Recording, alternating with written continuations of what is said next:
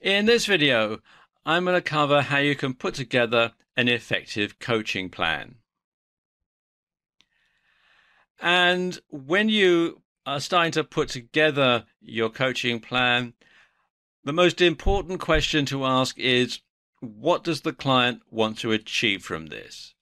Because you need to know what your client wants in order to help him to get it.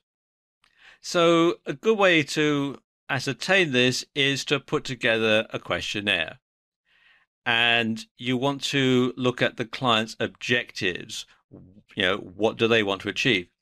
But you also want to concentrate on the root cause of any weakness that the client may have within his organization if you're doing business coaching, or weaknesses in people's lives if you're doing life coaching.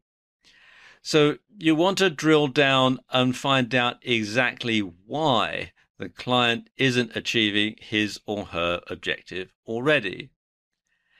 And this will indicate where they need the most help, because sometimes the objective is well within the client's grasp. They just simply don't know how to do it. And that might well be your task, is to empower that person, is to give them the how to achieve the what.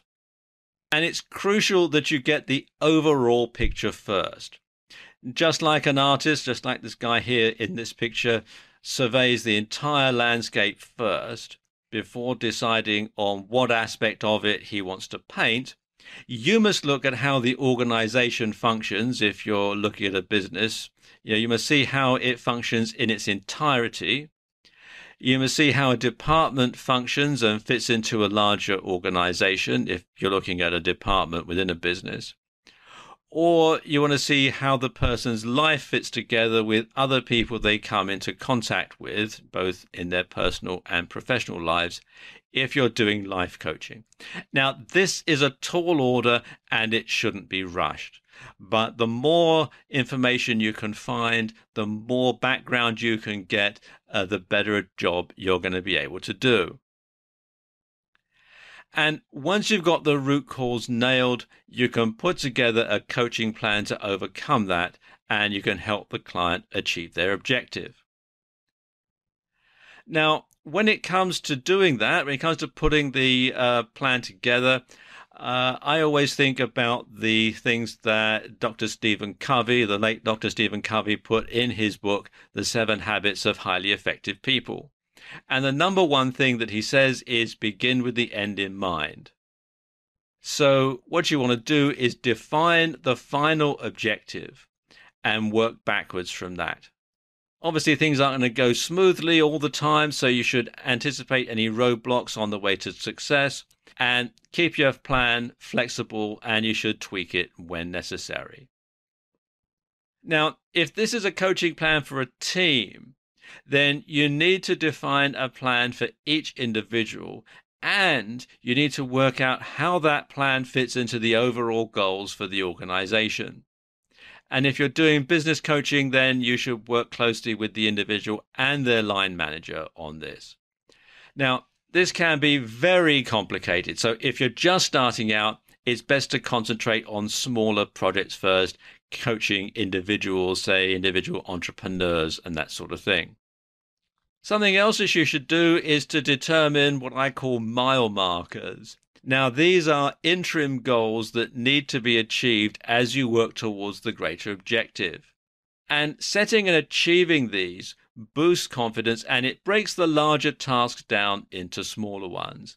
And so you'll know when you've reached a certain point that you're actually getting closer and closer to achieving the overall goal.